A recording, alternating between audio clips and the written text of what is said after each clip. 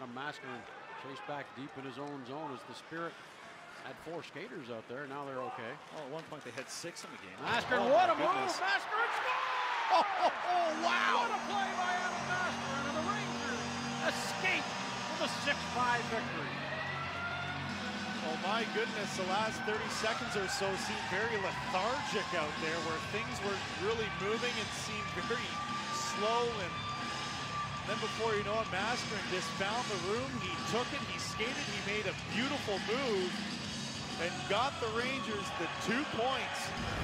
Let's take a look at this, Gary. So again, it seemed like nothing was happening. The focus was on Jeremy Bracco at the blue line.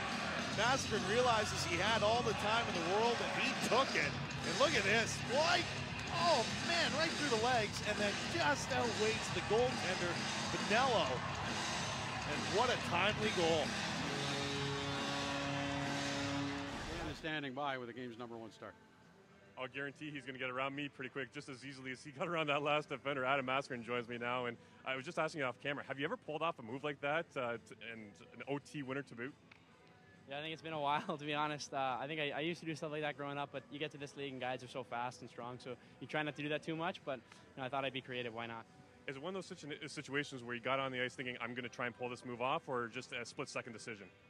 I came up wanting to drop it to Jeremy because he's been pretty fantastic with the puck too, and then I saw the D stepped up and I was like, nah, split-second decision, why not go for it? All right, we're going to take a closer look at it just because it deserves that, a secondary look as we see it on the TV screen right here. Walk us through it. I came up, I beat the first guy. I know they changed, so I faked the drop and I put it through his legs, and I know the goalie, he knows I'm a shooter, so I thought why not deke, and then I got him. So 3-point night again for yourself. It just seems things seems to be clicking for you. 9 points, or 9 straight games with points.